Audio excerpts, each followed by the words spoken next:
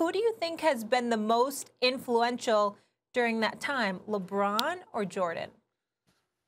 Well, I never ever put LeBron James ahead of Michael Jordan under any circumstances. But I must confess, in the aftermath of George Floyd's killing and all the social justice issues that have taken place, you start thinking about what the nation needs and what have you. It's not to say that Jordan was silent or voiceless, because he certainly was not.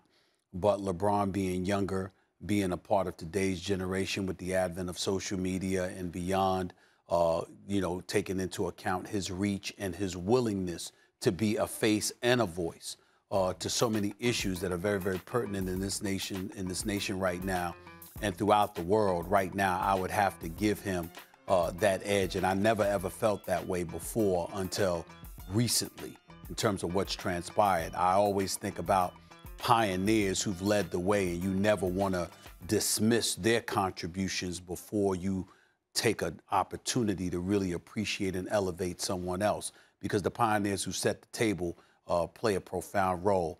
Jordan making it acceptable. First, it started with Magic Johnson, with him and Larry Bird, and Magic Johnson and that magnetic smile and his 5 championships and being in 9 NBA finals and ultimately becoming the incredible businessman that he became once his playing career was over.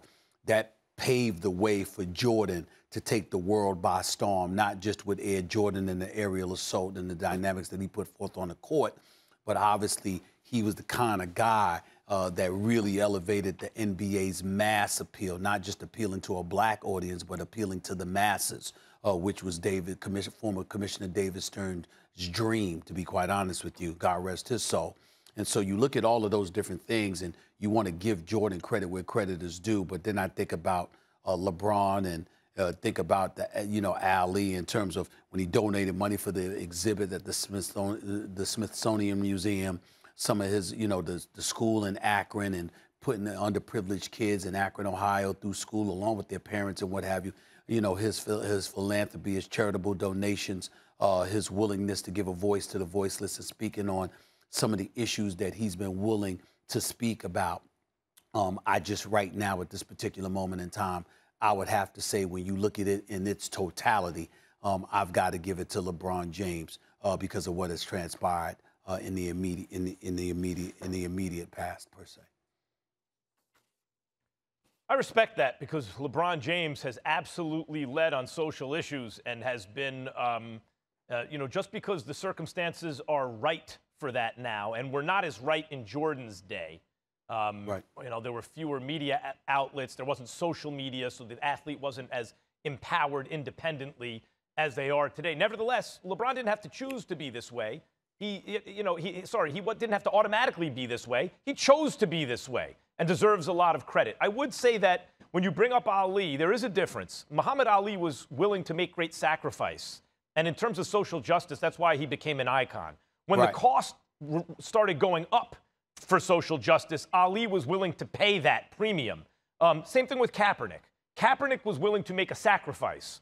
And it's been a little bit different for LeBron. The cost of social activism has not been as high for LeBron as for some others. So I don't think that he resonates as an icon in a social justice way, though the way Ali did, or to a lesser extent Kaepernick does, though he absolutely deserves tremendous credit for influence off the court in that way, no doubt. I still say the answer is Jordan here, Stephen A., because 30 years takes you back to 91.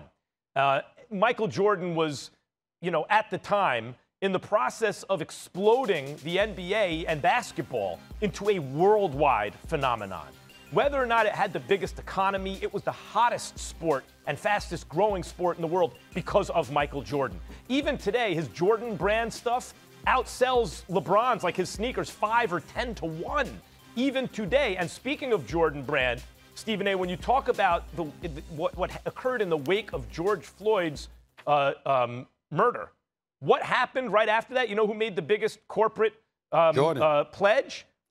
Jordan brand. $100 million over 10 years. So Jordan he exploded basketball. His style was emulated by everyone. Bigs face the basket now in terms of on-court style because everyone wanted to be like Mike Kobe wore 24, one more than Jordan. LeBron wears 23. All that stuff. In addition, he became a billionaire and a team owner. So though the avenues for kind of influence were not the same as they are today for players in terms of social justice issues, and maybe Jordan didn't have that temperament that LeBron has anyway. In terms of overall influence on and off the court, I still believe Jordan has had the most in the last 30 years. Well, certainly I'm not going to dismiss that, because I think all your points are points I made in the past, and they're incredibly valid, and I get that. Not to mention the fact that the very brand that LeBron uses to really take his positions and really elevate it to another level is the brand that Jordan built, which was Nike.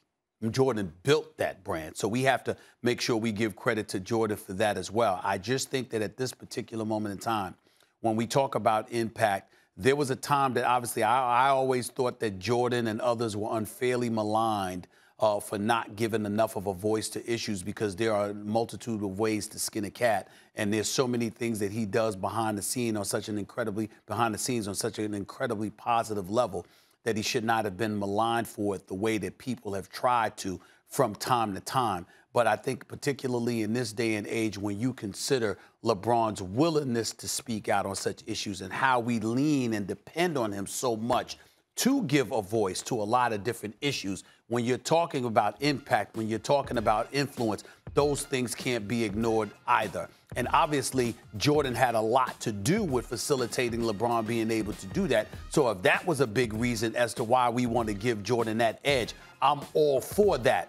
But nevertheless, in this day and age, anytime an issue comes about, you're literally waiting to hear what LeBron has to say, particularly as it pertains to African Americans in this country, regardless of what the situation may entail, because he's that big of a figure. Thanks for watching ESPN on YouTube. For live streaming sports and premium content, subscribe to ESPN+.